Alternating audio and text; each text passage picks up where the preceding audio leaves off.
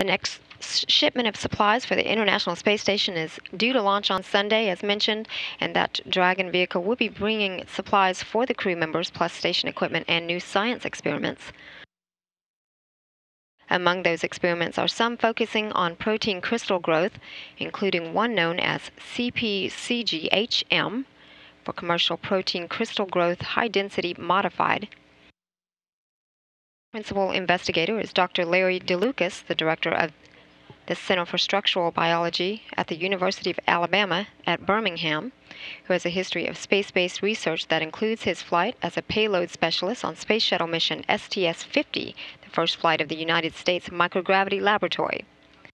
I spoke with him recently about this experiment and asked him to comment on the focus on membrane proteins in the human body. We'll listen to that interview now. This is Mission Control Houston.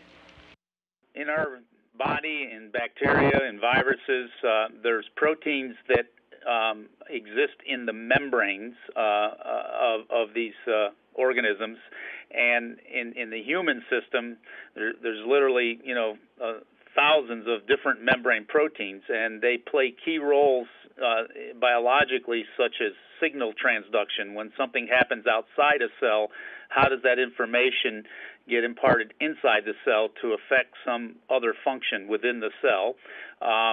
They are critical in many of the drugs that we develop for different diseases.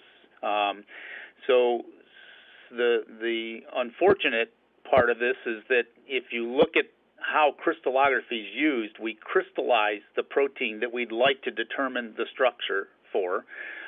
And membrane proteins are probably the most difficult ones of all to get, not only to get a crystal, but to get a crystal that is of high enough quality so that we can determine the three-dimensional structure using X-ray crystallography. We have to make the crystals out of the proteins in order to study the structure itself and learn about how it functions exactly. Yeah, and that's the kind of interesting, and it's fun to crystallize a protein, but the easy ones have been done in nature. How do you grow these crystals in space, and what's the station crew's participation or their role in growing these crystals while they're up there in space? We know from previous experiments that the crystals grow much, much more slowly. Okay. Because now the only thing that gets molecules to the crystal surface is just the natural vibration of molecules. It's called free interface, it's just called fixed law of diffusion. They just vibrate, bump into each other, and make their way to the crystal. But they grow literally an order of magnitude more slowly than they do here on Earth, which allows the molecule, when it comes into the crystal, to align itself more perfectly before the next one comes in and traps it in a misalignment.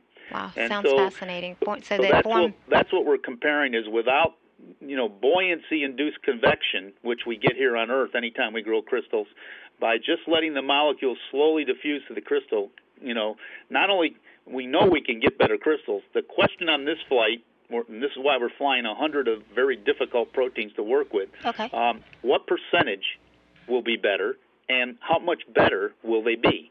We want to statistically show, once and for all, the value of doing this, and we have the advantage of a space station where the crystals will have plenty of time to grow to their full size.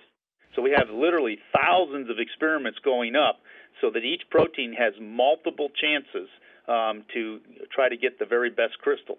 We're doing this also on the ground with ground controls using the same protein, same batch, everything. Everything's identical, but we will not know when it returns in August which came from space and which are the ground controls. Everything has a barcode, and only one engineer knows, what's what. It'll all be mixed together for each protein. We'll do the entire analysis, and when it's done, only when we're completely finished will it be revealed which came from space and ground.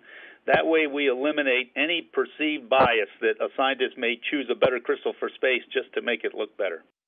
One other question that I would like to ask is why are the space-grown crystals so important to have for research in the disease process and the drug development? Can you explain to what the importance is for us here on Earth? It's the beginning, and I want to point that out. It's one of the first steps. The first step in drug development, after you know the protein target, is to design a potential drug, right, that will interact with that protein.